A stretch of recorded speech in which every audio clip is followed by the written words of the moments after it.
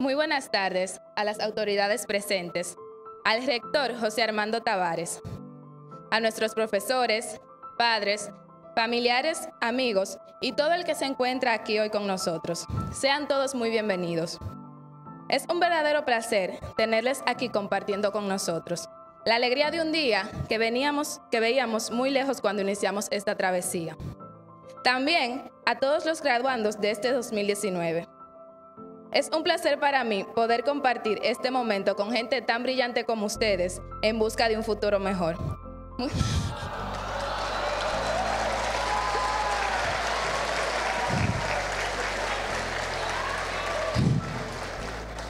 Muchas felicidades. Han demostrado que las ganas superan cualquier cosa. Cuando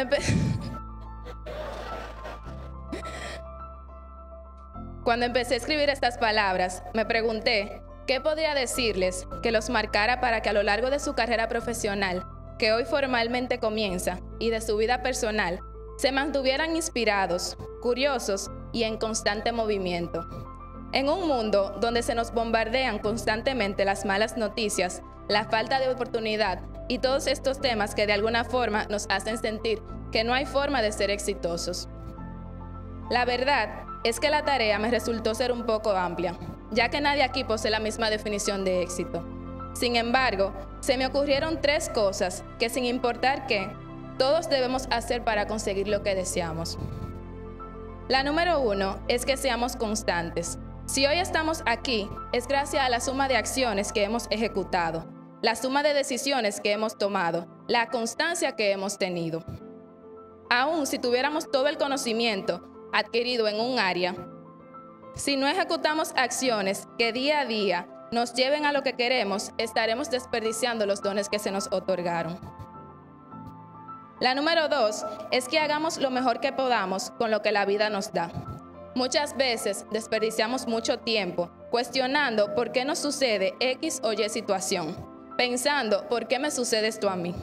Si nos concentramos en dar lo mejor cada día, en cada momento, en cada cosa que hagamos, por mínima o pequeña que sea, estaremos en constante mejora. La número 3 es que aprovechemos el tiempo.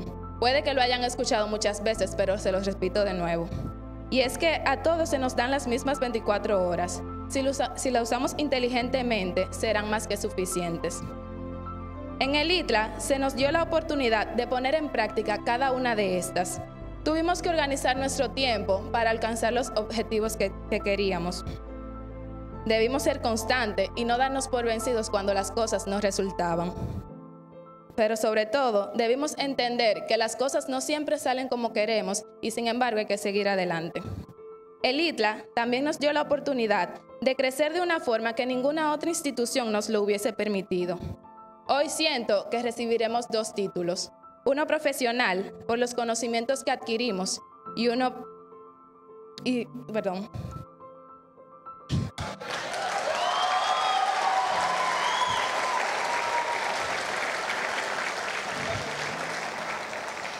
para la vida por la experiencia que vivimos.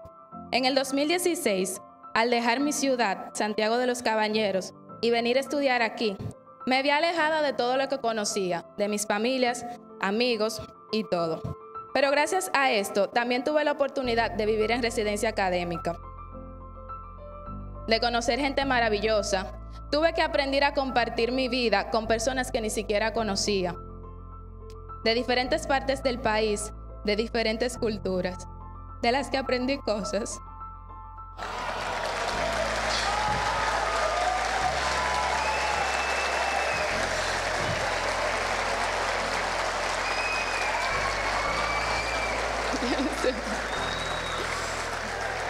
De las que aprendí cosas que ningún libro había podido enseñarme hasta la fecha. Allá aprendí términos que nunca había escuchado en mi vida, como la china, o la mentura de sol, que duró 3 días diciéndome que era eso. Sin embargo, fue una grata experiencia. Éramos 10 mujeres de diferentes partes del país, conviviendo juntas. Fue todo un proceso, pero aprendimos unas de otras. Y con el paso del tiempo, y a pesar de nuestras diferencias, se convirtieron en hermanas mías de por vida. Y estaré eternamente agradecidas con ellas.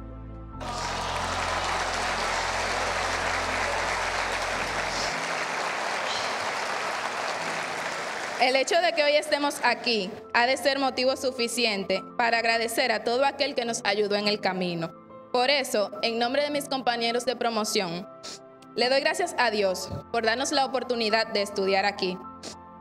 Gracias a mis padres por inspirarme con su ejemplo y enseñarme a ir a lo que quiero sin importar qué. Gracias a mis hermanos por enseñarme a compartir y ver lo divertido en la vida.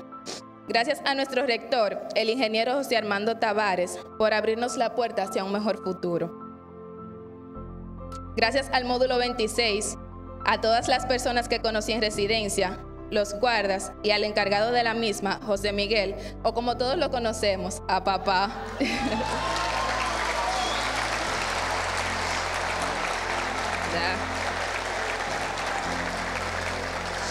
Por convertirse en la familia que todos necesitamos en ese momento y por hacer que mi experiencia fuera doblemente maravillosa.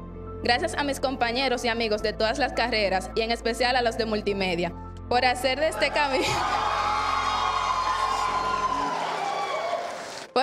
camino una total aventura. Sé que harán grandes cosas en el futuro con lo que aprendimos aquí y estoy ansiosa por verlo. Fue un verdadero placer poder compartir los 2 últimos años con ustedes y sin duda no hubiese sido igual. No verlos en las clases y en cada momento, en cada proyecto que hicimos y en cada locura que emprendimos. Gracias a cada uno de los docentes que se nos cruzaron en el camino, que nos aconsejaron, nos guiaron, se entregaron a nosotros y vieron talentos que nosotros no habíamos descubierto. Gracias por el conocimiento que nos transmitieron y por darnos la oportunidad de crecer y divertirnos en sus clases. Le quiero dar las gracias también al Banco Popular Dominicano, porque gracias a ellos, 9 compañeros de esta promoción y yo, tuvimos más que una ayuda financiera para alcanzar nuestras metas. Recibimos educación personal, financiera y de autosuperación y muchísimo más. Gracias por depositar su voto de confianza en nosotros y por el apoyo que siempre nos dan. Por último, quiero darle las gracias también a todo el que desarrolla algún papel en esta institución y que de alguna manera u otra hace que la misma funcione. Ustedes también forman parte del éxito que hoy todos alcanzamos. El ITLA y todo lo que su nombre conlleva marcaron un antes y un después en mi vida. Lo que aprendí aquí, las personas que conocí, los amigos que hice y todo lo que viví no se enseñan de la forma tradicional, se aprenden solamente viviendo la experiencia. Yo lo llevaré a cada lugar donde me lleve la vida. Espero ustedes hagan lo mismo. Sigan preparándose y no se atrevan a detenerse hasta que estén satisfechos y felices. No pierdan la chispa que los hace únicos. El futuro nos espera con ansias y yo sé que ustedes harán grandes cosas con él. Muchísimas felicidades para todos y que Dios nos bendiga.